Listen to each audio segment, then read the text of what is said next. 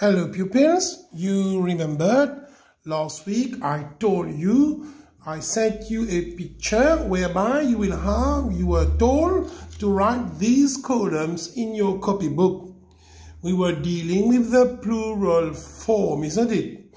Here we are, the plural form. Here in the first column we have the singular. When it means singular, we mean that there is only one, and when there are the word plural, which means there are more than one. They can have 2, 3, 4, even 5. Let's look at the first word here, which is a noun, the tree. When it is in the plural form, we just added a s with it, become trees. The same thing for girl, become girls. Car become cars, C-A-R-S. Bicycle become bicycles. In the plural form, what have we done here? We just add a s. Okay, now let's move on to nouns. Let's read it. 4 nouns ending in s, x, o, ch, and sh. I repeat, 4 nouns ending in s, x, o, ch, and sh, they take es in the plural form. Let's look at some examples. We have the word bus. The word bus ends in s, okay? Therefore, when there are more than one, let's say 3, we say 3 buses, B-U-S-E-S. Let's look at the word class. The word class also ends with a S. It becomes classes, C-L-A-S-S-E-S. Don't forget, you have to add ES because the word class ends with S. We have the word fox. The word fox ends in X. Fox will become foxes. Here also, we add EX because the word fox ends in X. The word box become boxes. Potato, which ends in O, become potatoes, P-O-T-A-T-O-E-S. It ends with O. We have to add ES in the plural form. The word tomato, okay, the word tomato become tomatoes. Church, the word church ends with CH. We add ES, church become churches. What about the word bench, which ends with CH? It become benches, B-E-N-C-H-E-S.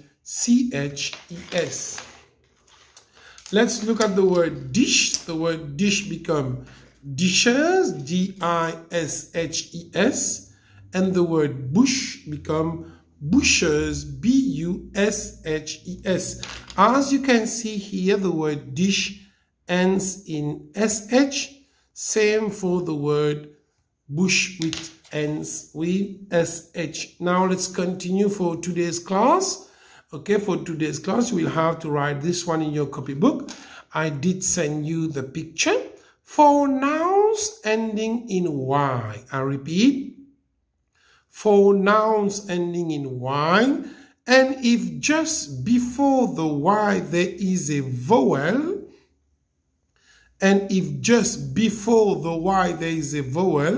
here are the vowels, A, E, I, O, U. Here are the vowels, A, E, I, O, U. We just add a S with the nouns. We just add a S with the nouns. Let's have an example here. We have the word key. The word key ends in EY. E is a vowel. What do we do in the plural form? We just add a S. Key become keys, K-E-Y-S. Let's look at the word B. The word B ends in A-Y. A is a vowel. A is before the letter Y.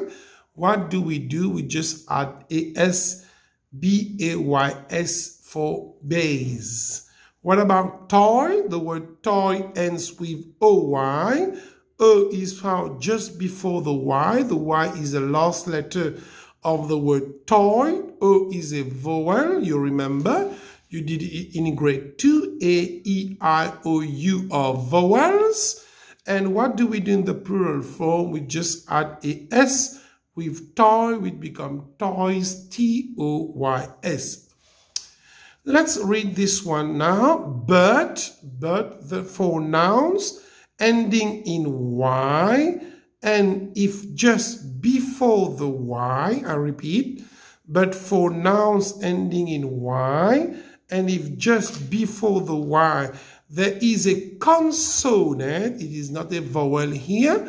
Other words in the English alphabet are known as consonants. Some are consonants, some are vowels. We did look at the vowels, A, E, I, O, U. The other words, that is B, C, F, K, L, M, P, are known as consonants. We remove the Y, as you can see, we remove the Y and we put I-E-S. Example, lady become ladies. We remove the Y because before the letter Y, we have D. D is a consonant. We remove the Y. We put I-E-S, become ladies, L-A-D-I-E-S. What about the word fly? The word fly ends with Y, but just before the Y, there is a letter L, consonant. L is a consonant. What do? We remove the Y. We put I-E-S. What about the word butterfly? The word butterfly ends with a Y, and just before the Y there is L. L is a consonant. What do? We remove the Y, we put I-E-S. It becomes butterflies, B-U-T-T-E-R-F-L-I-E-E-S. Now we move on page 55 in your English book, okay? Let's read. I learn plural I-E-S. Sometimes we add I-E-S to form the plural of some words. Look at the example and then write the plural of the words below. We have an example has been given to you, which is the word baby, which become babies, isn't it? Baby become babies. As you can see, baby ends with a Y, isn't it? And just before the Y, we have the letter B. Just before the Y, we have the letter B, which is a consonant. As I told you, when we have a consonant before the letter Y, we have to remove the letter Y and we put I-E-S. That's what has been written here, B-A-B-I-E-S. Baby become babies. What about the letter fly? The letter fly ends with Y. Just before the Y, we have L. L is a consonant. What do, children? Of course, we remove the Y. We put I-E-S. I told you that if there is a consonant before Y, we remove the Y. We put I-E-S. Fly become flies. You continue the other on your own at your place. This will be your homework. I write the words in the correct order to make sentences. Do you remember learning how to use N in grade 2? Help me to do this activity. I don't know whether you remember that the word N is a conjunction. Okay, it is a conjunction and it functions. N is used, you have to write it in your book. N is used to link two words or 2 sentences. Okay? I repeat. And, the word and, which is a conjunction, is used to link 2 words or 2 sentences. I will do the first one for you, and you will have to do these 2 on your own. Sonia, our friends, Wendy, and these words are in the jumble form. You will have to write a correct sentence by using Sonia, our friends, Wendy, and the word and. Do you have any idea, children? What can I write to make it a proper sentence? Indeed, I can write Sonia and Wendy are friends. I repeat, Sonia and Wendy are friends. As you can see here, the word and, which is a conjunction, is used to link Sonia and Wendy because they are 2 different persons, and we are telling you that they are friends. Okay? You will have to do these 2 on your own. Now we move to the SSEE book. We move to page 56. We'll leave the other pages. When we will meet next week, we will discuss about it. Okay, let's have a look on page 56. Okay, completing my family tree. Now you are well versed with it. We discuss about it, about grandmother and grandfather, about father and mother, about your brother and your sister. Fill in the blanks with the correct word. We have the word mother. Okay, you will have to choose where will you put the word mother on the blanks. Will it be here? Will it be here? Or here, or here, or here? The word mother. In French, we say maman. We have the word brother. You will have to choose where to put the word brother. In French, we say frère. Then you have the word grandmother, which we say in French grand-mère.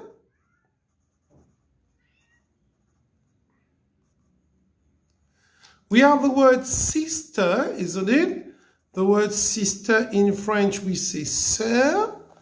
You will have to choose. If you are me, if me is here, you will have to look for the correct drawing to link with the word sister.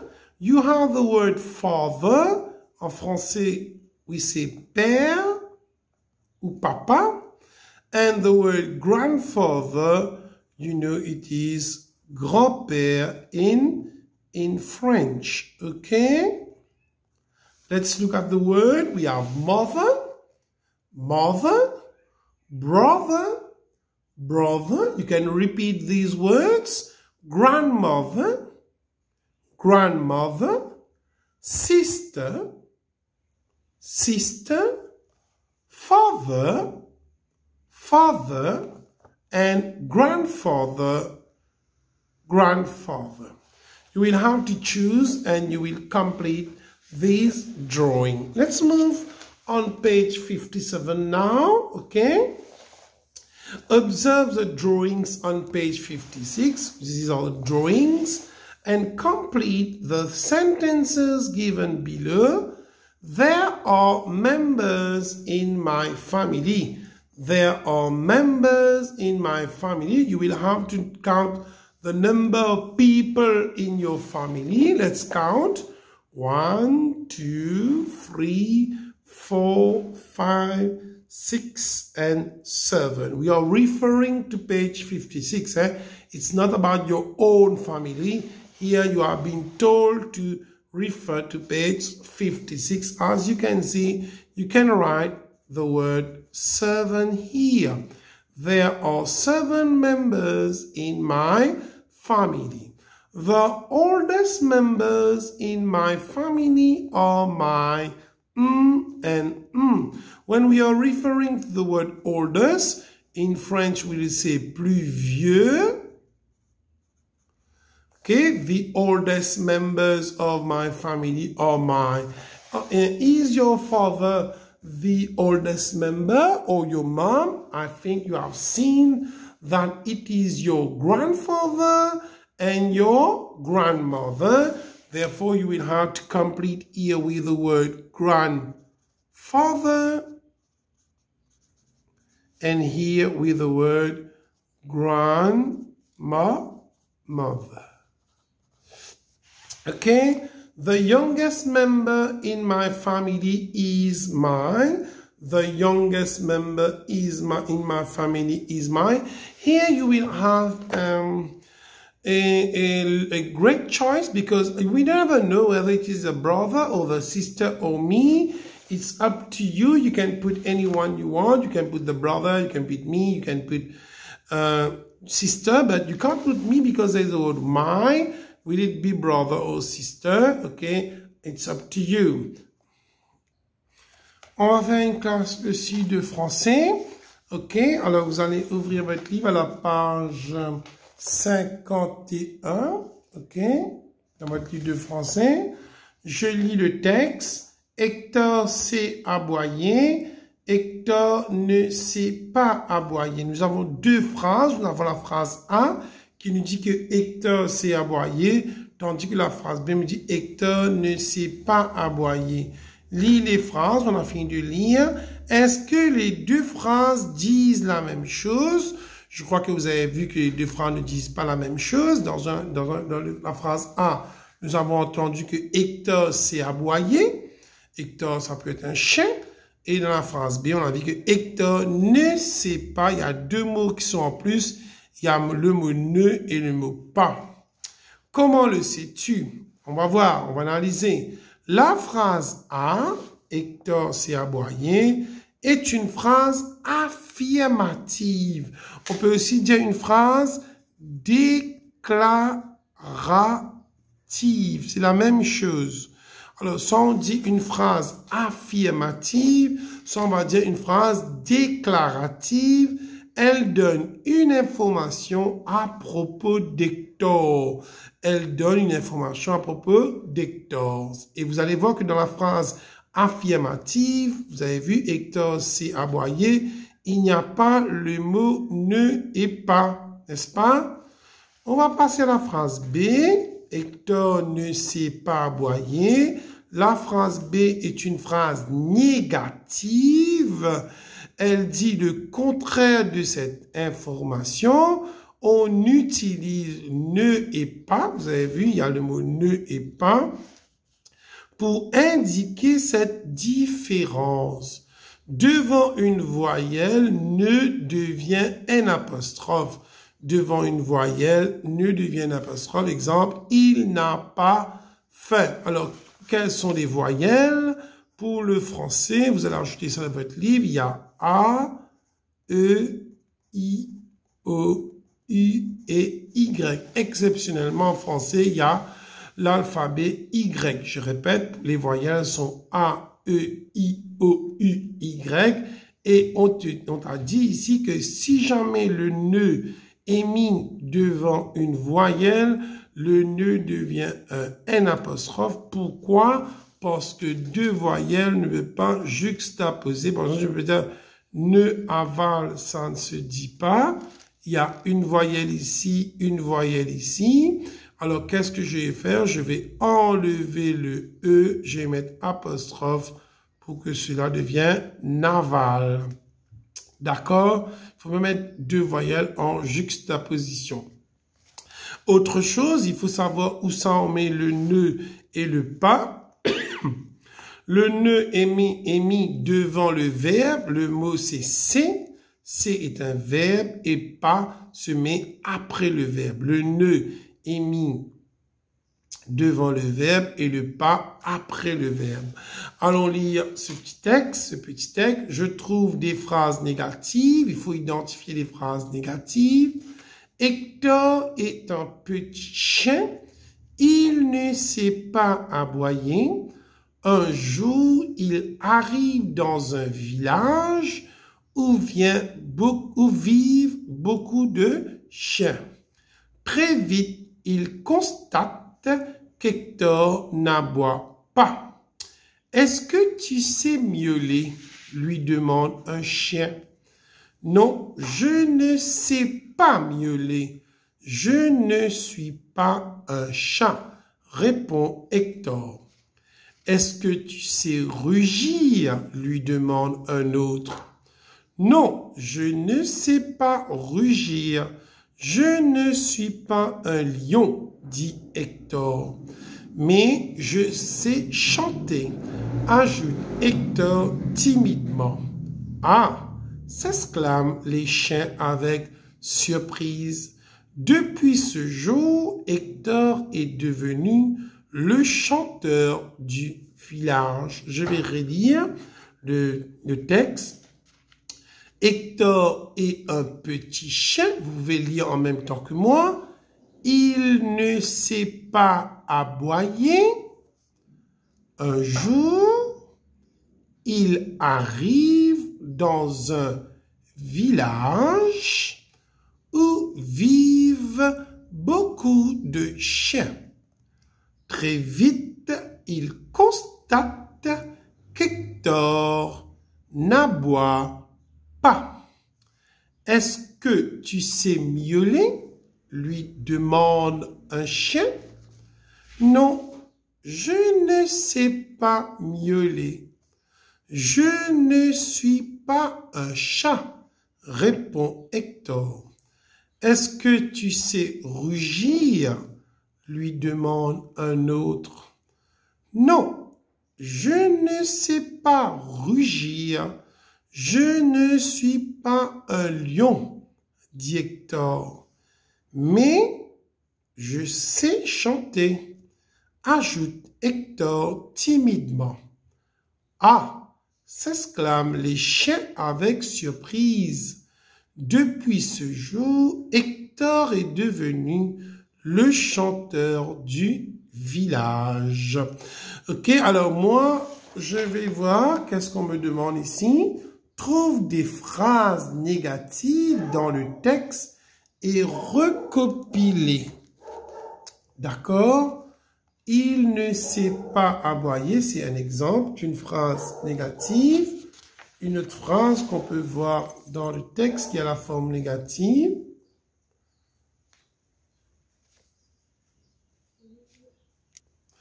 Alors, je constate dans cette phrase, il y a très vite, il constate qu'Hector n'aboie pas. Ça, c'est une phrase négative parce qu'on a le N apostrophe devant le verbe et le pas. Alors, je peux écrire des réponses. Hector n'aboie pas. D'accord? À vous de chercher d'autres phrases qui sont en forme négative et de les mettre ici. Correct? Ça sera votre devoir. Vous n'allez pas faire la deuxième partie.